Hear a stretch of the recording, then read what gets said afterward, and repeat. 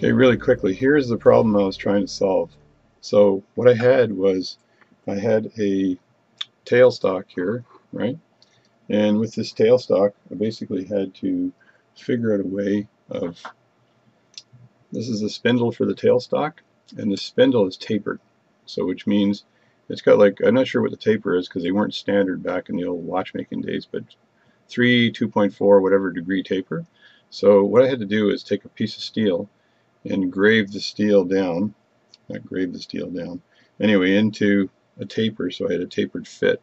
So I got a piece of steel, right, I put it in the lathe right here, and then I tapered it down. And the way you tapered it down was you basically measure the end part of the hole first, like that, right, and then you know the diameter of the end part, right.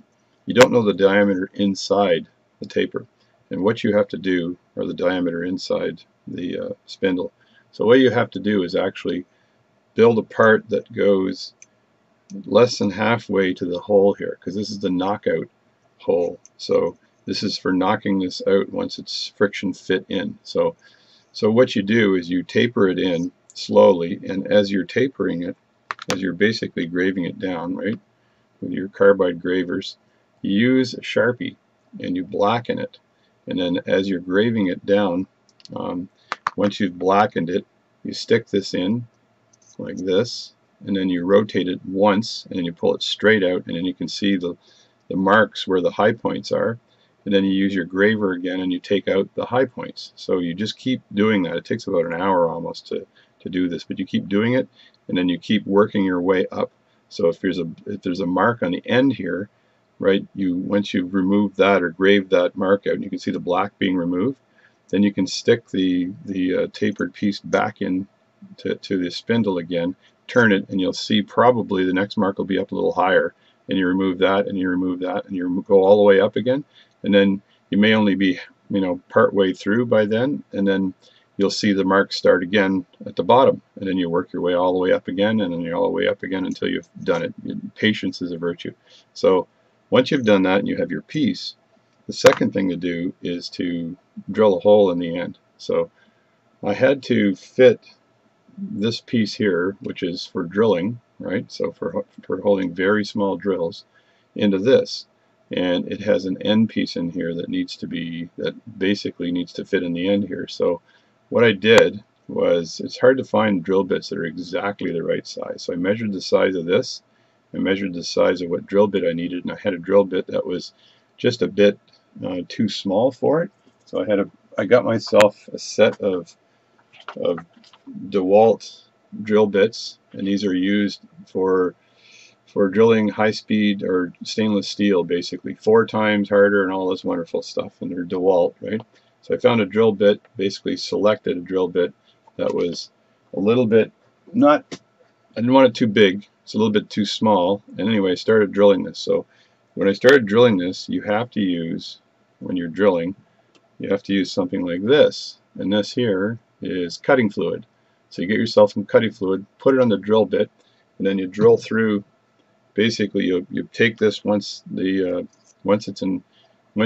fit perfectly, right, and with no motion, this thing doesn't move at all. You put that into the spindle like so, and then you've got yourself like that. Then you've got yourself this. You take a drill bit and you put the drill bit into the end piece like this. I don't have the right size, but I'm just going to show you what I did. You put the drill bit in the end like this, and then you basically, I do have the right size, you basically drill this out. And this is a piece of steel here that I got. I can't remember what type, but anyway, it's steel.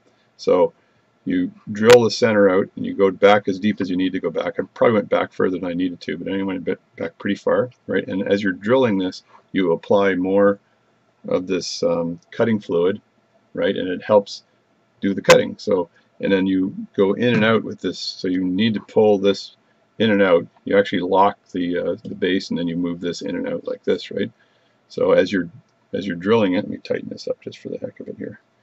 You move this in and out like that, and then it gets rid of the debris that you're drilling. So once you're finished that, right, you've got yourself a hole. But the next problem is the hole is a bit too this is a bit too big for the hole. So now you have to take this, and what you do, I got this I think AliExpress or something from China. It cost almost nothing, right? It's for micro drill bits, and I found my number 48 collet or whatever. I pushed this through the back of the collet so this wouldn't hurt, so the threading wouldn't hurt the collet.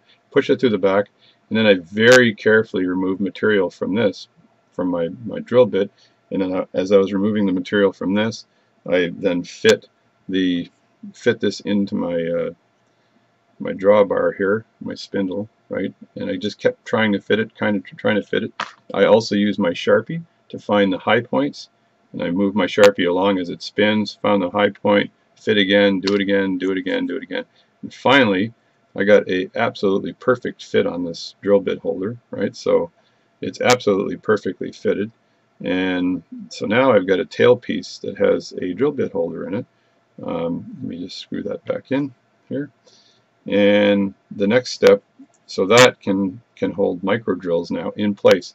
Now for friction, so my nephew just asked me, so zio, which is Italian for uncle, I'm not Swiss, but my wife is. Anyway, my nephew said, so how do you hold that from spinning? So when I'm holding micro drill bits, there's not a lot of force on those, and they're carbide drill bits to drill in the end of the shaft of basically I'm drilling holes for a pivot for watch gear, right? So I'm looking at 0.08, 0.07, 0.09, that kind of size. So it doesn't take much force. So all you do is take a piece of tape, like masking tape, whatever, and you put the tape on the end here between this metal and this chuck, and then this will hold it in place. Now, once you're finished all that, you say, okay, this is stuck in here, so this is the knockout hole. So as a final step, I took a piece of metal again, and I took this metal and I shaved it off. So let's see if I can focus in on that. So it's round on the end, or sorry, it's pointed on the end, domed, and then this tapered end piece is part way into the hole. You don't want it actually halfway into the hole, because this part of the get this out of the way, the pointy piece part needs to actually be just slightly down. So as you're, let me see if I can do this, see if I can focus in. There's the hole. So as I put this in, like this is a knockout punch, right? I want to be able to, see if I can focus this for a second. There we go. I want to be able to hit this right on the end, so it, bam, pushes that out. See how that worked?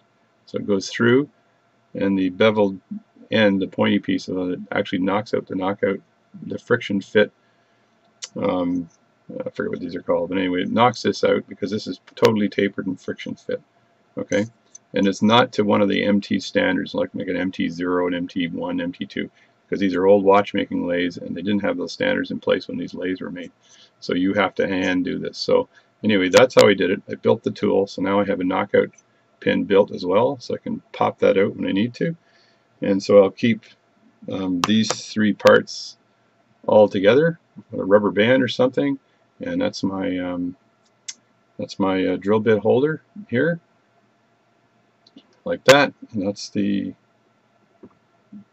drill bit goes in the end perfectly because I drilled that hole a little bit bigger, and I had to compensate by drilling this down a bit, and then I have the tapered pin in the end like that, and a knockout pin, and now I got myself a tail piece that'll hold a nice drill bit. So that's it. It's a 9-minute video. I just sort of talked my way through it as opposed to showing you how to do it, but it's pretty simple. The main point of the whole video is to be very patient when you're actually sizing this out of the way. Very patient when you're sizing this. So you got to use this marker, use a Sharpie, and then continue to mark the metal, and then grave down the high points as you taper this into place.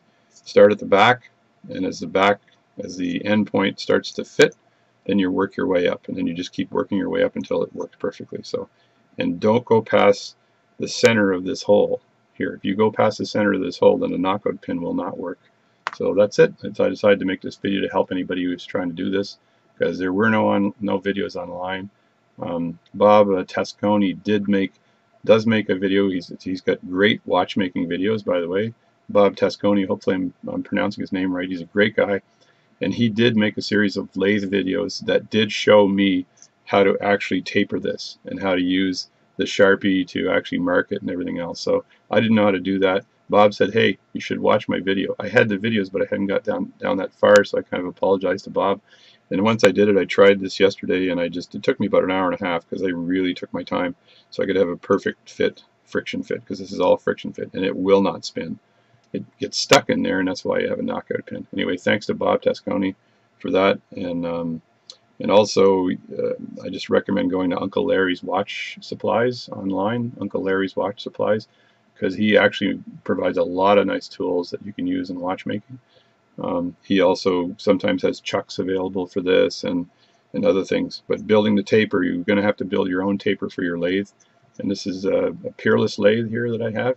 I'm going to have to probably build another one for my Bowley lathe so that I have an end piece for the Bowley as well. I doubt if this taper will fit in my Bowley. I actually haven't tried it yet, so it'd be kind of cool if it did.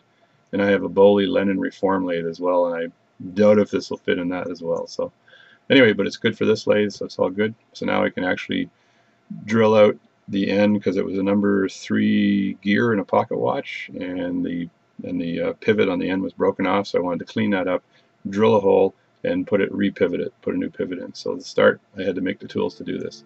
Anyway, that's it. Thank you very much for watching, and I'll just keep putting videos online until my wife doesn't let me anymore. That's all she wrote, baby.